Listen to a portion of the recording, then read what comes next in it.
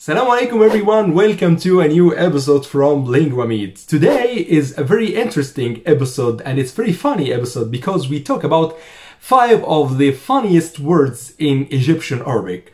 Words that I personally, as a native, find them really funny and find it strange that they would grow up saying these words and don't know exactly from the other perspective of the listener, does he or she find them as funny or as understandable. Let's explore together and follow with me.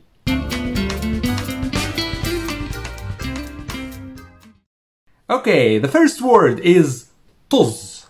Toz. Have you ever heard this word before? It's a very short word, but has a very big meaning, okay? So toz, when we say toz in Egyptian, we mean that we do not care. Simply, we do not care. Okay, so if somebody is saying to you, okay, I have done this and done this and done this and I am blah blah blah blah and I have just simply as Egyptian, typical Egyptian, you don't care, you just say toz.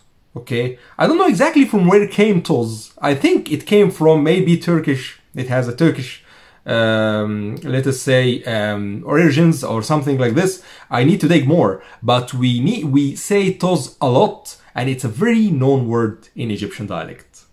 Another very important word and very funny word in Egyptian Arabic is battiha. Battiha. You know, battiha in Egyptian or in Arabic, battih means watermelon. Really, it means watermelon. It's the fruit.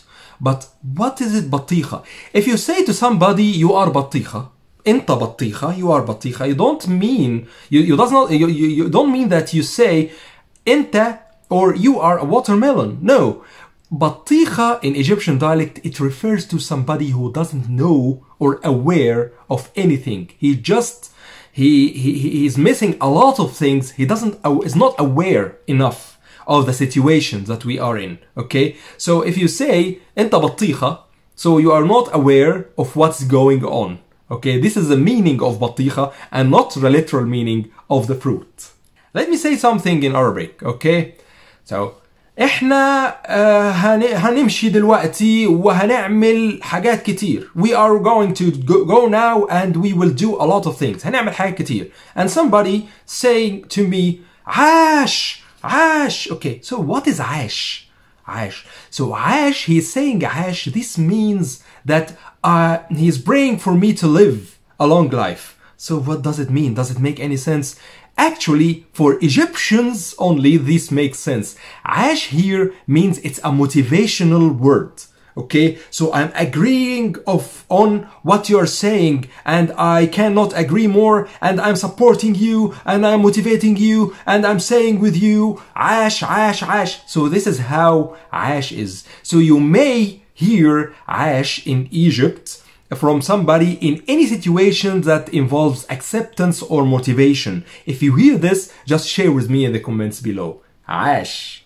So let's go to the fourth word. Before I go to the fourth word, don't forget to share this video if you liked it, and also don't forget to like and subscribe to the channel and hit the bell button with the subscribe button to make sure that you get all the notifications. And also take a look at the description box below. You will find a very interesting surprise. You will find my Egyptian 101 free course. This is totally free, that gives you the introduction about Egyptian Arabic and that you learn the basics of Egyptian Arabic totally for free. So take a look at the description box below and hit the enrollment button. Okay, now let's go to the fourth word. The fourth word here is related also to fruits and vegetables, which is kosa.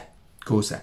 So kosa is zucchini in English, and kosa, if we say as Egyptians kosa, we don't mean the vegetable. We mean something beyond it. Kosa in Egyptian culture refers to corruption.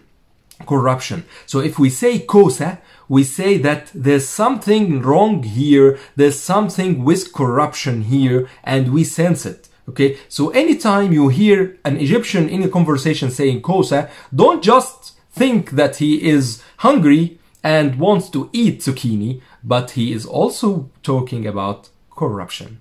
Now let's move to the final word, which is a word that we hear a lot in school or university and so on. So zabbatni, zabbatni for male, or zabbatini if a female is talking, okay? Zabbatni or zabbatini. So what does this word mean? Literally it means fix me up, okay? Fix me up.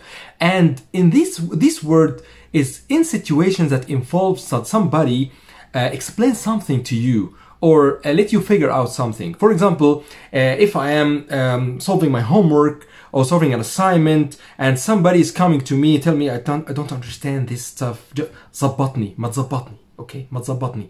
Another very important context for this word is in relationships. For example, if you have a sister and you, for example, and there's a girl who is your sister's friend, and you like this girl, okay? So you tell your sister, ma zabbatini, ma zabbatini. So I would say, for example, just tell her, okay, tell her about me, tell her about my personality, put me in the scope, in the picture, let her know that I care about her, or, okay, something like this, okay? So zabbatni or zabbatini.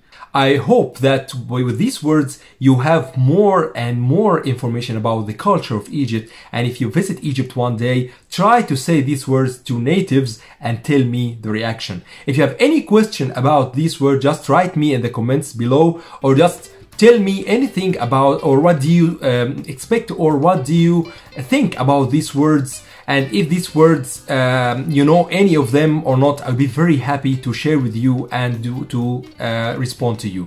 Thanks a lot for watching this video. Don't forget to like and subscribe to the channel. Share this video if you like it. And also don't forget to look at the description box below for useful resources, my website, my blog, and also enroll for 100% free in Egyptian Arabic 101 course to have a solid foundation about the Egyptian Arabic dialect. Thanks a lot for watching this video, and see you in a future video.